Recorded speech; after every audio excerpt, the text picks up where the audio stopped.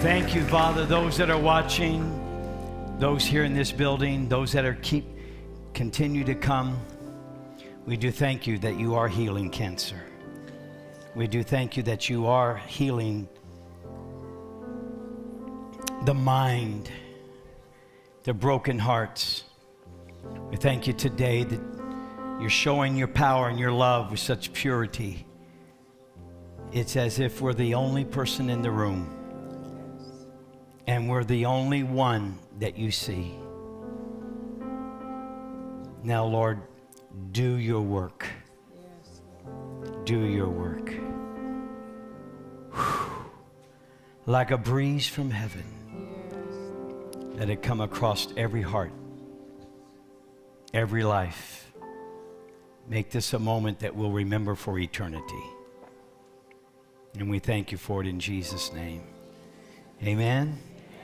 How many feel the presence of God? You feel? Witness? Amen. Thank you. You may be seated. It's such a joy. I cannot tell you what a joy it is to always be with you all. You're the best looking people. You're just such a joy. And I've been in ministry for over 50 years. I oversee about 700 churches. I work with Pastor Joel and Lakewood Church. By the way, thank God for a great service today at Lakewood. No fear, no fear, no fear.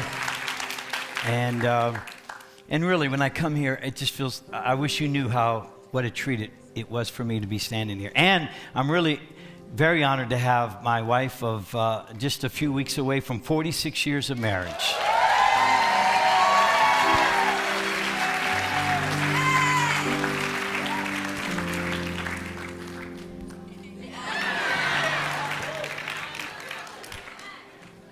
Say something so these people can know how much I love you and why. I actually never know what he's going to say, so I get a little nervous. It's like, okay, what do I do now? I do want to say what a great joy it is to be here. I always feel a great honor when we get to be in the presence of what I would call greatness. And you people are really amazing. You're great. And in God's eyes, you're pretty awesome. I was thinking that as we were singing, you're an on-time God. And it ministered so greatly to me. I thought about this week, I'd been reading through the book of Acts. And in the 10th chapter, Cornelius, a man that was mentioned in the Word, he is down praying, and he was a very devout man. He took care of the poor.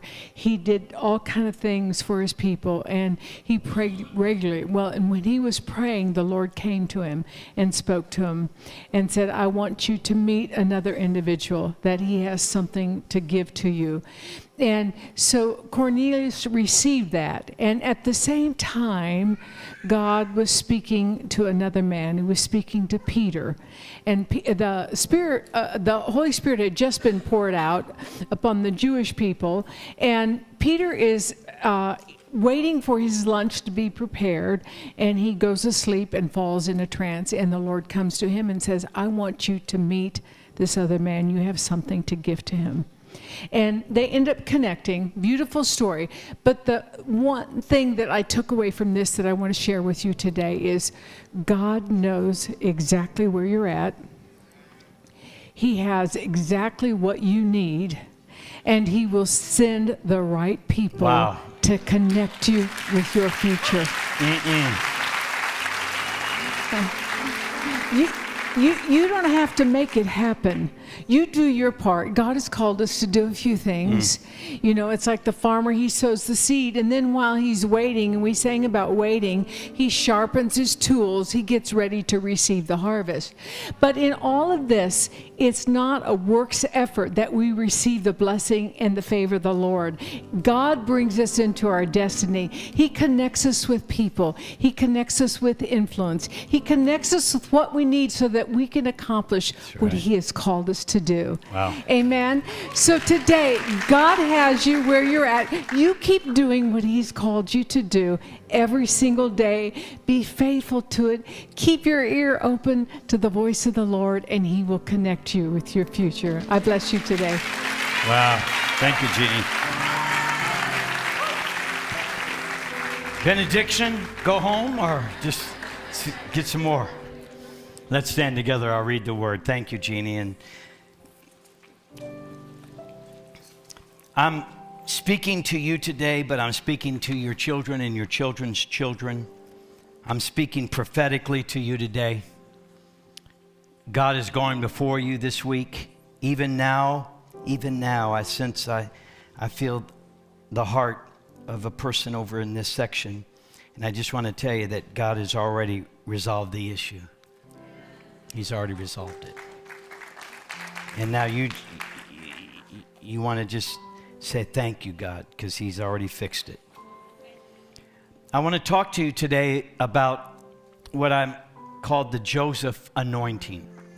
Now, this is a message I gave to your pastor. By the way, love our pastors.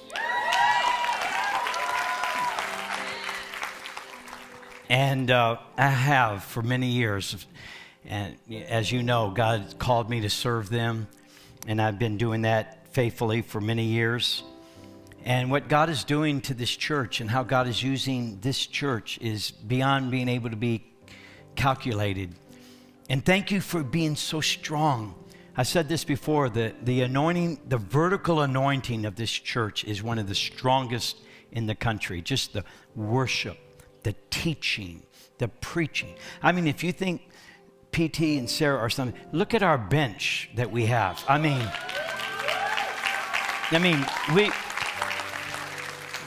be very afraid whoever gets behind this pulpit, I can tell you, if you're the enemy. And so it was his 50th birthday and his 20th year in the ministry, and God gave me Genesis 50:20, that everything that the enemy did for harm, He would turn into harmony. And then in that, a prophetic word was that he would step into a Joseph anointing, and that this church would step into a Joseph anointing, and that what touched him is now going to touch you.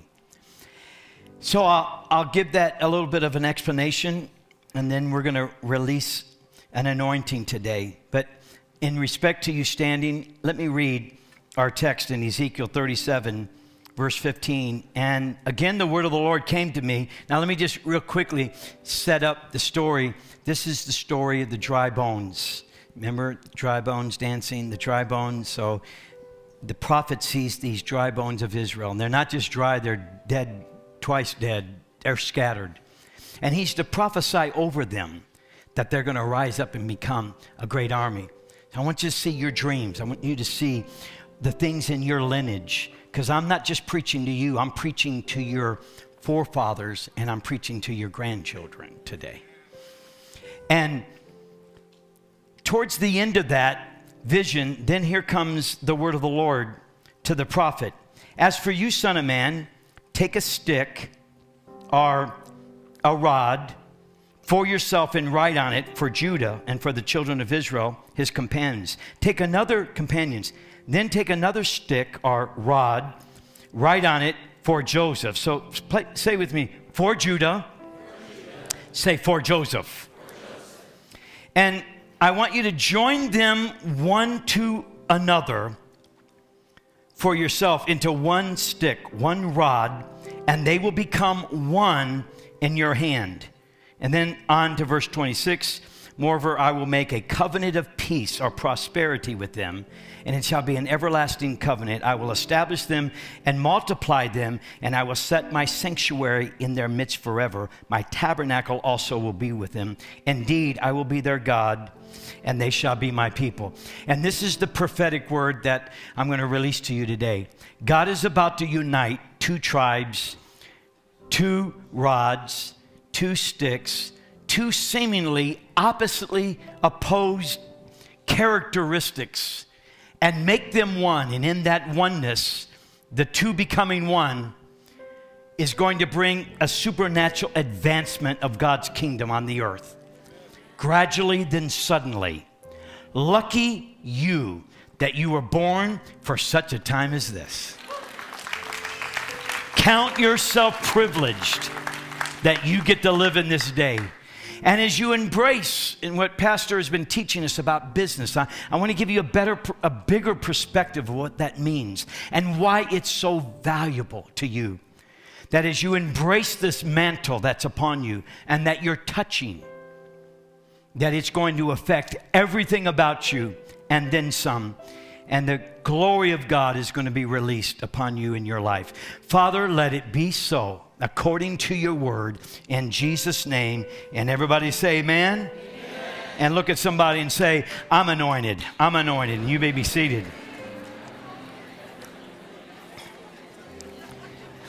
It's great to have our family, everybody here today. It's what a great joy. Now, let me get you caught up for those of you that may not know. So the whole Bible, basically from Genesis 15 on, is about a story of a covenant that God made with Abraham. And Abraham was to be a nation of which from that nation many nations would be born and would be blessed. Abraham had Isaac. Isaac had Jacob. Jacob had 12 sons. Those 12 sons represent the 12 tribes. And essentially, that's the way God organized the nation of Israel. And each one of these tribe leaders, each one of these sons had a certain characteristic that reflected the personality and the character of God. Well, the famous one that we all, if you're a Christian and you know Christianese, the big one that we often talk about, we write about, and that is Judah. In fact, in Revelation, Jesus is called the Lion of Judah. So we sing about Judah. Judah. How many know Judah? We talk about Judah. How Judah is reflective of the anointing of worship. Whenever the battle was to be fought, they'd send forth Judah first. Judah is the tongue-talking Holy Ghost. Run the aisle, shout and scream, anointing. That's just threw that out to all you Pentecostals. Didn't sound like there's too many of you out there. I was Pentecost before it was cool, so just so you know. And Judah has been embraced, especially in this generation of the Holy Spirit, the gifts of the Spirit. All of beautiful worship that's even come from this church, the worship music that has begun to impact our culture, wonderful. And I could go on and on about the anointing of Judah and how important that is. And what I'm going to assume right now, and that is that you recognize that we do serve the Lion of Judah, and that Judah represents the spiritual part, the anointing part, the part that we love and the part that we recognize is so needed. But then what is so interesting about why your pastor's been teaching about business and why this word came to him and now is trickling down and this anointing is coming to you. Recognize it, respond to it. Is because Joseph, what's his characteristics? Who's Joseph? And why is God putting Joseph and Judah together? I can just tell you this if you know the Bible history. They actually did not get along. In fact, Judah was a part of the whole betrayal of what happened to Joseph. So if you don't know the story, what happened is that Joseph was this guy that he was like one of his, he was a favorite of his father. His father gave him a coat of, thank you, you're there. And he was a big dreamer, big talker. Oh, man, you don't want to have breakfast when Joseph was there. Because Joseph, I dreamed last night. Really? How'd you dream? I dreamed that you guys all bowed down to me. Yeah. And they were like, this punk, this guy, driving me nuts. And of course, Dad was like, oh, that's my son. So there's a lot of resentment. He was called the dreamer. And you learn real easy in life that when you're 5 years old, everybody thinks you're cute when you talk about your dreams. But when you become a teenager and you talk about your dreams, you start getting a little pushback. And then when you get 20 and 25 and 30, and you're still talking dreams, you start becoming agitation to people. People are like, hey, get over it, all right? Dreams are for kids. And you hold on to that dream. It irritates people. And you just stop talking about your dreams. But Joseph couldn't stop. And one day his brothers conspired against him, and they basically were going to murder him. They were going to kill him, kill their own brother. And finally, they compromised and said, let's just sell him. And they did. So they sold him into slavery, took his coat of many colors, got blood all over it, came back and told a lie to the dad. And Joseph starts this journey in the opposite direction of favor, of blessing, of rulership. Everything starts going the wrong direction. And he goes through a 13-year journey where he is lied about, he is cheated, he's betrayed. He goes through this whole journey, and Joseph, it wasn't good. If you Googled Joseph back in the day, you wouldn't hire him. Accused of rape, lost several jobs, went to prison, appeared to be connected with human trafficking. I mean, right? You could just really, and so Joseph goes through this. Well, if you know the story, ultimately, Joseph goes through all of this pain, all of this process, and everything that the enemy meant for harm, God turned it into harmony. And ultimately, Joseph stepped up, and at the age of 30, became the number 2 man in at that point, the most powerful nation on the planet. In fact, the Pharaoh said, he is in charge of everything. I don't know what he was doing, but he went on vacation or something. And he said, whatever Joseph says, you tell him. Whatever he says, you obey. And Joseph stepped up in the most powerful position over food, over money, over education, over all areas of influence. Joseph stepped in there. Now you have to remember, he's an immigrant. You have to remember, he's not of the same nationality. You got to remember that he's been treated like a slave. You got to remember, he's got a convict record. You got somebody that should not be in a position where Pharaoh said, you do whatever it is, because we know you got the favor of God. I've come here to prophesy to you. I've come here to fulfill a promise that your mother and your father and your grandparents were given, and they did not live to see it. I've come to prophesy to your children and your children's children. God is about to put you in a position.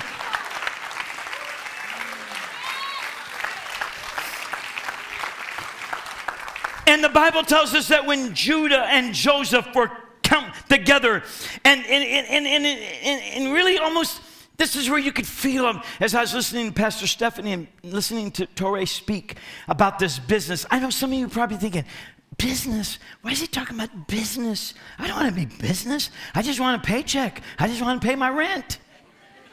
He's up here on this series about business. But I'm going to tell you something. Mind your business.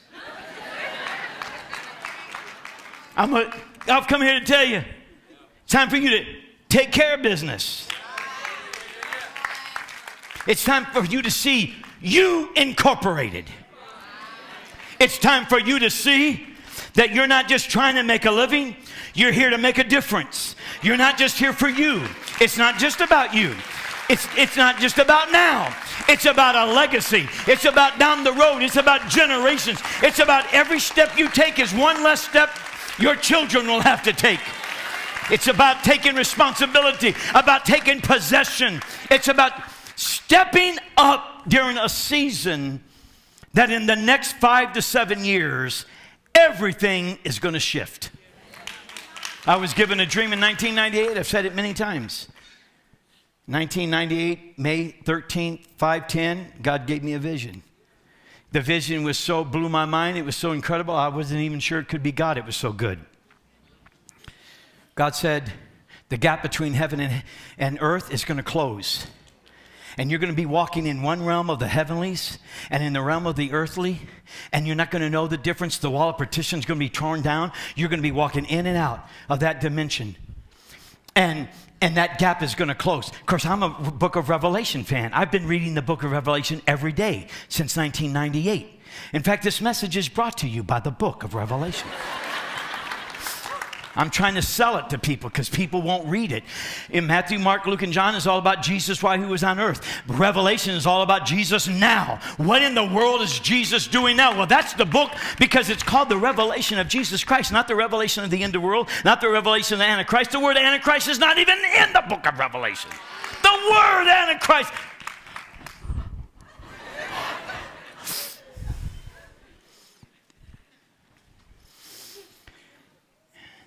God said, there's a generation that's going to step into a time of favor. Now, in the next 5 to 7 years, Christianity will come into its 50th generation. No covenant has ever lasted that long. The old covenant lasted 1,650 years. We're about to step into the 50th generation. Now, if you know anything about the Bible, it's called the Jubilee year. The Jubilee, that means in the year of Jubilee, all debts were canceled. Credit cards cut up, and then you went to the records, you went to this, to the Library of Congress, and you started checking out all the land, everything your family ever owned. You get it back, generations, you get it all back. Now that was a nice clap, but that was a PGA clap. If somebody told me I'm going to have a season where I'm getting it all back, it'd be a Super Bowl NFL.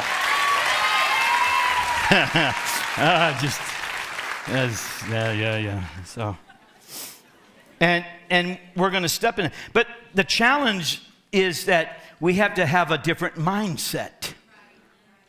You got to be prepared for God to give you and to release to you the risk and the responsibility and the rewards of seeing thy kingdom come and thy will be done. And the whole ideal of Joseph is that he managed all the wealth. The Bible says he had so much grain, they stopped counting it. That's like the banks coming up to you telling you, you've got so much money, we can't even calculate it. Yeah. And then he bartered that. They didn't have any money. So then he bartered their land. And then he became the largest landowner in Egypt. By the way, when God told, Jeannie gave me this a few weeks ago. When God had Egypt, when the Israelites left Egypt, the Bible says they were to plunder all their jewelry. No, they weren't plundering. They were taking back what they already had under the anointing of Joseph that they had lost 400 years earlier. So this shift, this movement, this is hovering. And your pastor and the anointing on our church is trying to tell us it's time to step up and be prepared for what God is about to do on the earth. Now, let me give you a scripture that will try to help you understand. Revelation 5:12. And the Bible says this, and around the throne was heard, worthy is the Lamb, saying, who was slain to receive power. Say with me, power. Say wealth. Say wisdom. Say strength. Say honor. Say glory. Watch what he's saying. Worthy is the Lamb. So then he's worthy, so come and let's bring him power. Let's bring him wealth. Let's bring him wisdom. Let's bring him strength and influence. Let's bring him honor and dignity. Let's bring him glory and praise. That's not what he gives us, that's what we give him. Now, I could just stay on this for a while, but I just want you to get that. Because, you see, we don't really understand worship on a level that I believe that I want to release to you right now. You see, worship is about worthship. When you hear the word worship, think worthship. So that when we come to God, we come with worthship. we have to have a sense of worthiness, that we are of worth, and that what we have and who we are is of worth. And when we come before the throne, we come with power and with influence and with strength. Yeah, it's all right. Make me work for this point. I'll work it. And you see, the tragedy here, if I may, is by, just go with me on this journey for a moment. From the 5th chapter, then the 6th, 7th, 8th chapter of Revelation reveal the 7 forces on the earth that make history and shape history. And then chapter 10, chapter 11. By chapter 11 and chapter 12, thank you for keeping the scripture up. By the time you get to chapter 13, the church doesn't have power, nor wealth, nor wisdom, nor strength, nor honor, no glory, or no praise, because by default or by design, through deception, they've given it over to evil.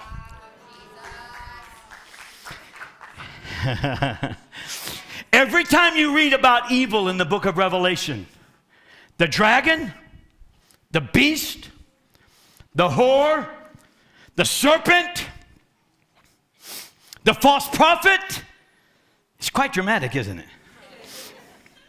All of them, the Bible says, when their name's brought up, it says, for it was given to them. It was given unto the dragon. It was given unto the beast. It was given unto the false prophet. It was given unto the serpent, of which from those sources of power and influence and wealth, the system of Babylon is then built on power that was given by the dragon, by the beast, by all these crazy creatures, of whom got their power from people who neglected to understand who they were, whose they were, and the kind of authority that God had given them. And either by design or default or by deception, they had given over to the enemy what was illegal and was not rightfully theirs. Okay. Well, roll up my sleeve. I gotta get to work here. Yeah. Because Jesus needs to do nothing more to give back to us what we have a right to right now. He didn't kick the devil in the shins and say, I'll make you mad and I'll come back in 2,000 years. No, he took and finished the work. See, I'm going to go here and go here. This is going to be hard. Some of you, you're not going to say amen to this. I know that, but I'm okay. I'm going to live with it. The Bible says when we come before God in worship, we are to cast our crowns at his feet. Hear me for a second. I don't mean to hurt anybody's feeling. And if this also kind of messes with you a little theologically, just hang in there a little bit. Just give it some room to breathe. And if it's of God, it'll last. And if it's not, it'll fade away. But we have, remember, one of the evil forces of the earth is false religion. So there's 3 systems that when they get in bed with each other, when they come into a perfect alignment, false religion, godless government, and a godless economic system. When the economy of the world and the false religion of the world and the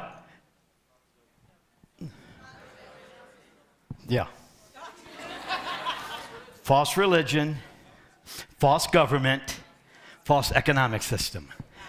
Godless religion, godless government, godless economic system. When they align, they become the perfect force of evil.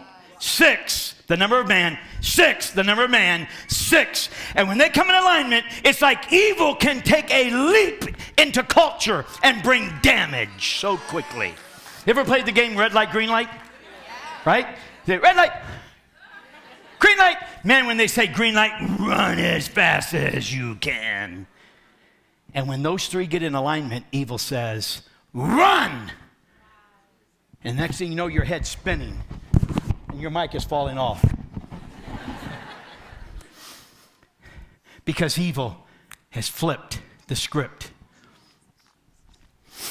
But today I'm here to tell you that God is saying, get your crown back.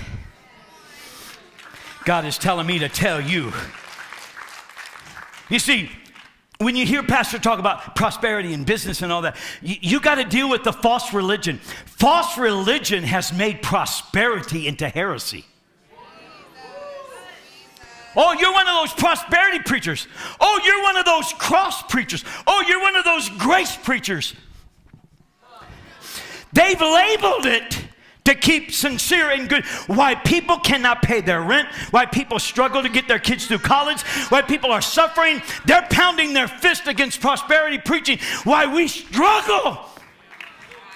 When God said, I've made you kings and priests. I've given you dominion and dignity.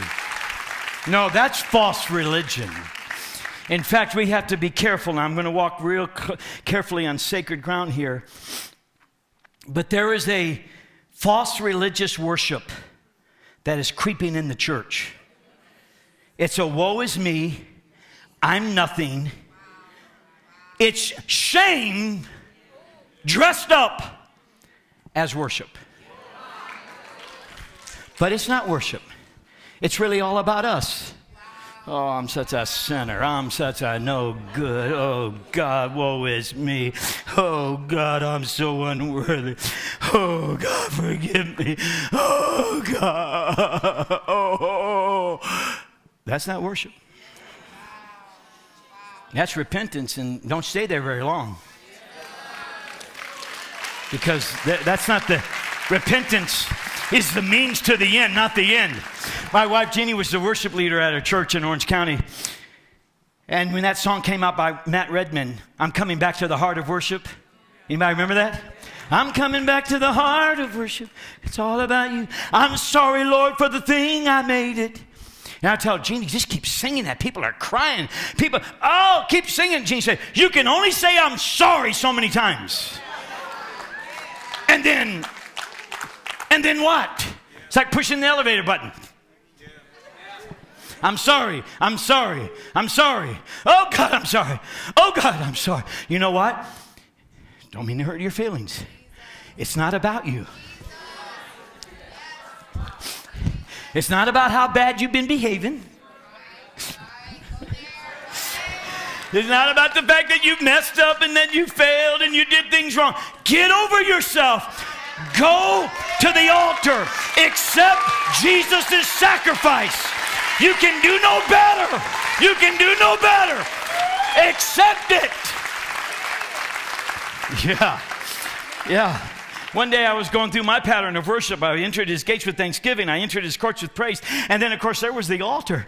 And I went to the altar, and there's the altar of sacrifice. And I started into the woe is me. Oh, God. I sacrifice. Oh, God. Oh, God. And finally, God just said, no, there's already somebody on there. What do you mean? Yeah, that's my son Jesus. He's the ultimate once and for all sacrifice. Oh. Well, what am I to do? Go on. Go on. There's a tent right up there in front of you. The holies of holies is waiting for you. And you can't go in the holies of holies with shame.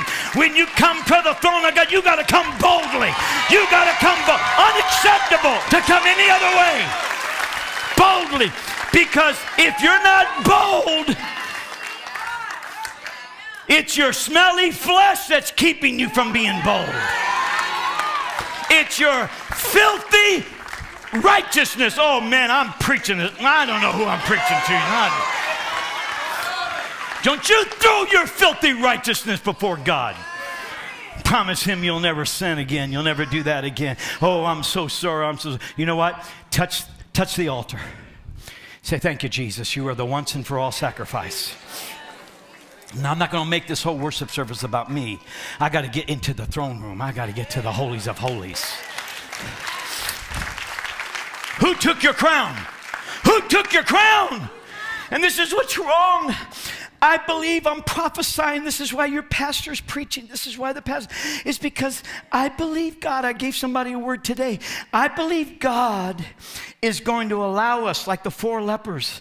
I believe God is going to allow us, once we get our crown back and we recognize that worship is about bringing God. Here's the wealth. Here's the power. Here's the influence. I have all of this influence, God. I have all this strength. I'm the head and not the tail. I got all of this. And now, Lord, I'm going to lay my crown down at your feet and worship you. Worship you. Worship you. Because I am a king. I am a queen. And this king and this queen is going to bow and cast my crown at your feet. And then when you get done, pick it back up.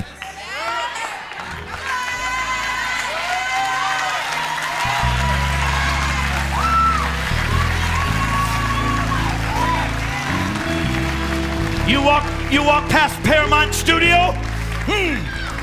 That'd be mine one day. That'd be mine. My father owns that. These people are just renting it. Oh, you think I'm kidding? This is my Father's world. Get your crown back on. And when you worship, get past the gate, get past the altar, get into that holies of holies where God can empower you with a Joseph anointing. To wherever you go, there's favor. Everywhere Joseph went, favor.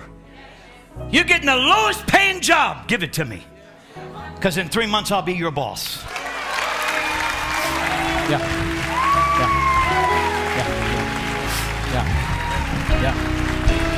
Well, you know you're a liar. You know you're a cheater. You know you're narcissistic. You know that, don't you? We're going to sell you out. That's all right. That's all right. I'll be good. You can't have my crown. Because you didn't give it to me, you can't take it away.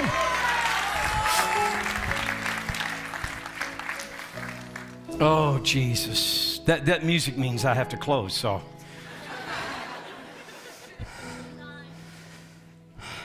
Open up your heart with your hands. Stand with me right now here. Jesus. Jesus, I'm speaking to you. I can hear your grandmother and your great-great-grandmother. I can hear them. They're saying, preach it, Phil. Preach it. God promised me that he would hear my prayers and that he would hear our cries. I can hear your grandkids saying, tell them not to give up on their dreams. Tell them not to be afraid to make a risk. It's all recovery. It all can come back. You can't, it's all God's. It just, maybe it will leave your hands for a while because you didn't manage the business right, but that's all right, just start all over again. Because what's inside of you is worth failing for. What's inside you is worth failing for. And as long as you don't make fail yours, as long as you don't make fail yours, that's clever. As long as you don't make fail yours, then all it is a crash course on how not to do something. Come on, talk to me. I'm trying to help you. And so right now, I just speak right now. You see, prophetically and geographically, a handful of zip codes from this place here. Just, I don't know all the zip codes, but just go north, south, east, and west, and just let's grab a dozen zip codes, all right? And let's put those dozen zip codes in a circle. And I'm going to tell you, the world is under the influence of those zip codes. Money, education, entertainment, they are trickling down to small villages in China. What goes, that's why I've always loved this church, because I've always felt like that when I walked into this church, I was walking on territory that the enemy has had free, that he's had it and owned it. And I just keep, when I look at you, I see God saying, I've crowned you. I made you for such a time as this. I'm going to put a pastor, I'm going to put an apostle in your life that's going to give you more than a song and a dance and make you feel good and go home and then get beat up all week by the enemy. Oh no, Babylon is falling, my friend. Babylon is falling. Babylon is falling. I see it all. I see all the studios. I see all the music. I see all the arts. I see all of that. It's like Macy's parade. It's all image. Are you hearing me? On the way to church today, I saw this gas station or this oil change place called Valvoline or something. And had this like a pencil man, tall, 12 feet tall.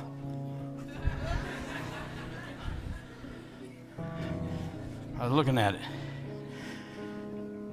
I think the devil's got us so messed up, trying to make victims out of us.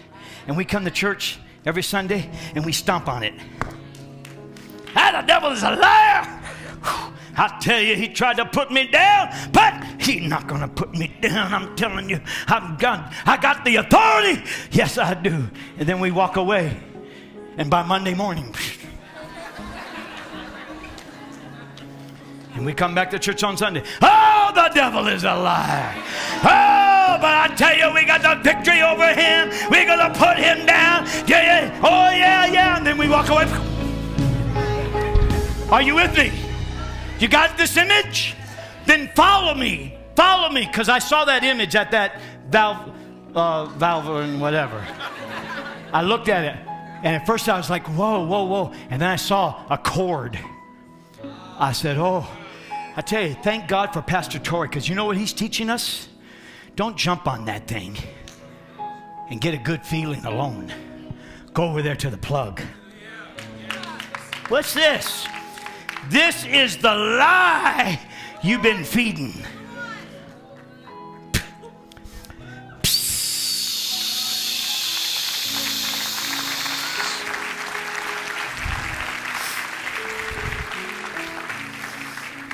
So, Father, in the name of Jesus, I speak over every mountain of influence.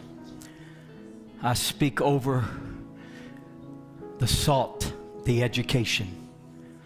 I speak over the light, all forms of entertainment. I speak over the city on a hill, economics and finances. And maybe you don't want to be a millionaire, but you can be on the team of somebody that is. And you can join ranks with a kingdom that needs to advance and going to advance, and be a part of this world's solution. You are anointed. Somebody whisper, I'm anointed. I'm anointed. Somebody say, I'm anointed. Somebody say, I'm anointed. Everybody get your hands on your crown here and straighten it out a little bit. Straighten it out a little bit. Say, I'm anointed. Say, I have dominion. I have dignity. I have a destiny. Look at me. Look at me. I feel the Holy Spirit of God. I feel the Holy Spirit of God. I got to tell you this story. My daughter has worked for our ministry since she was 18. She went to Bible school for a year. She worked for our ministry either part-time or full-time for 25 years. And two things I want to say. First of all, I'll never forget the story she told. One time we sent her to an evangelist who was at our church, and we put him in Residence Inn.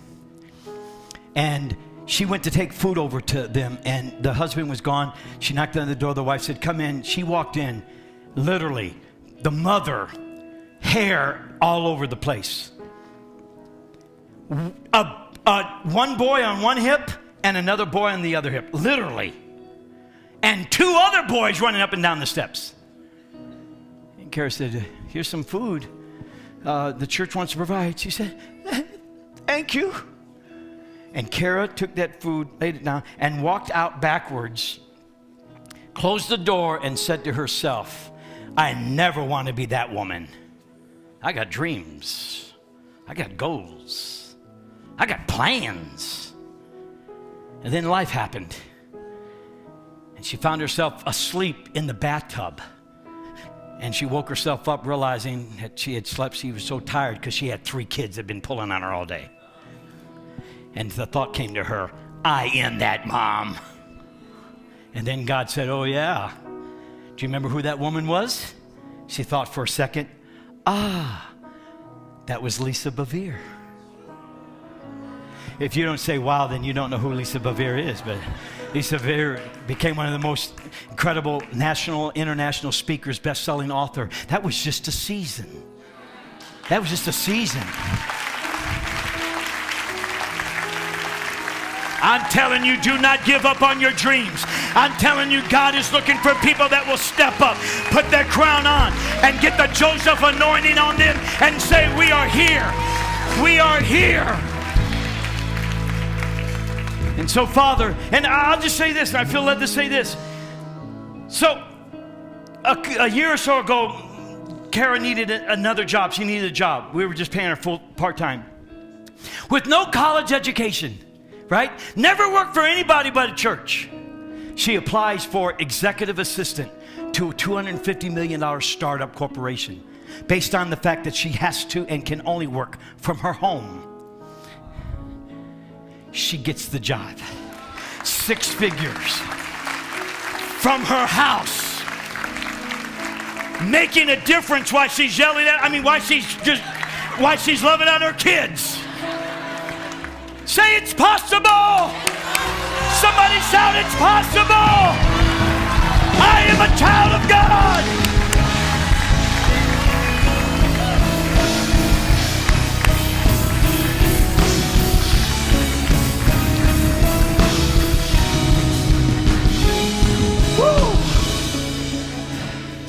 So, Father, let every woman, let every single mother, let every man who has lost their dignity and sense of purpose, let these young people that have been told by society that they'll never have as much as their parents had.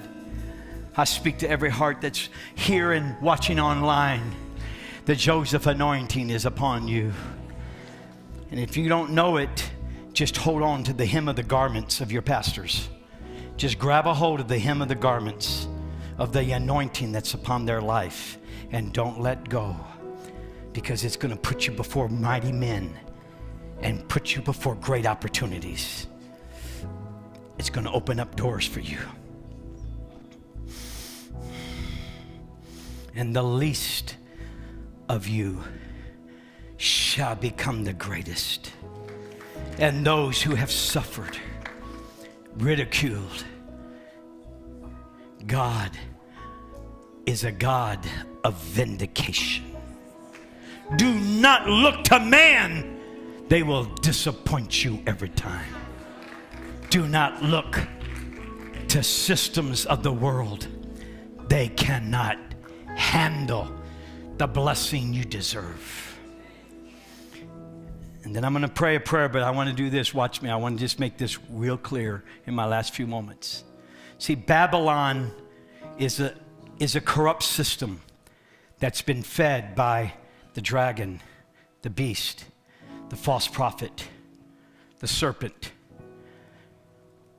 of which their power came from us because we lost our worth. We didn't even know we had this. We didn't even know what we were doing here. We thought we were an accident, and we just and so. But God is waking up people. He's releasing this Joseph anointing. He's doing something. And Babylon, the Bible says, will fall in an hour. It'll go so quick. We've already seen a few trickle hints of some of the greatest producers are in jail today because evil is being held accountable. We're going to see corporations that seem untouchable with their greed, and they're going to be in prison this time next year. Babylon is going to fall. It's already tipping. The rumbling has already begun. But hear me, if we're not ready to step up, it'll rebuild itself. You got to hear the God inside me. I know there's a better way of saying it, but I'm just me. It's all I know to do is what I'm up here screaming and ranting and raving, because I'm trying to tell you, get ready, get ready, get ready, get ready, get ready. God's about to judge Babylon, and when he does, you step up and you walk in, you walk in, you walk in. But here's the key. You're in Babylon, but you're not of Babylon. And here's the key. Because we love Jeremiah 29. We love Jeremiah 29:11. Quote it for me. The plans. Yeah. You got the general idea. But we don't know the context. Let me give you the context. Put this plaque on your wall. Because for 70 years, you're going to be in captivity. And you'll never see freedom. Your great-grandkids will. But you remember, I'm going to make good out of this. And though Babylon's going to have you for 70 years, you just know this. The plans I have for you, they didn't look good. It don't look like it's fair. It don't look like that women have been treated right. It doesn't look like that minorities have been treated. It doesn't look like certain people aren't in the 1%. But it don't matter. God said, I have plans for you, and not good, and they're not for evil. And you hold on to that, because when Babylon falls, you'll be the first to step. Now here's the key. You're in it, but you're not of it. I don't know a lot about football, but I know this. I know that when the quarterback gets the ball and the receivers, somebody say, I'm a receiver. Yeah, I'm a receiver. When the receivers, they're being defended, and they're really good. They got 2 or 3 people around them. They're like, leave me alone, man. Come on, man. I need a break, man. Come on, I need a break. And then God just gives you an instinct. And at the last second, you make separation. And that's what the quarterback's looking for. I know you're there. I know you're out there. But I need some separation. I need some people that are in the music industry, that are in that. But I need to know that if I'm ready to give you a miracle, you can make some separation. I may be in it, but I'm not of it. I'm not of it. Create space. Create separation. Come out from among them. Give God a chance. Come on, give God praise, everybody. Give God praise. My God.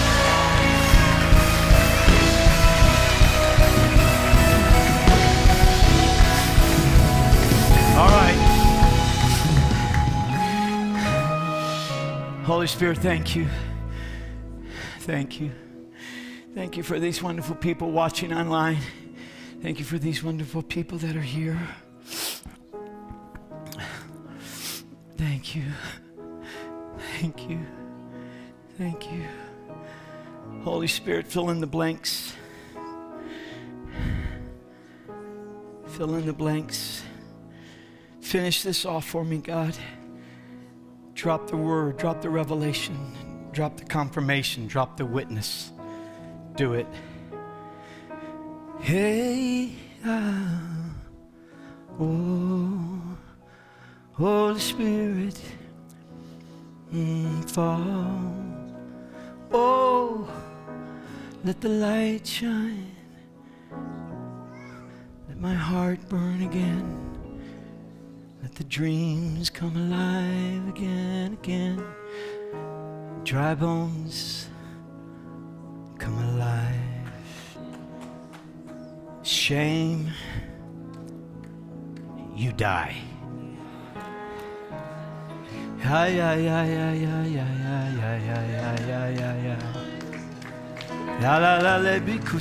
got a prayer language? It's a good time to do it right now. Hey, Sandora Mande de ya, Baradia de Bikidia.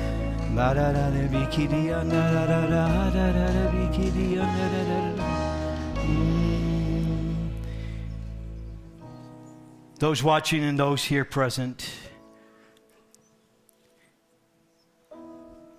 if you were to lose your life in the next few minutes and face Almighty God, are you at peace with God?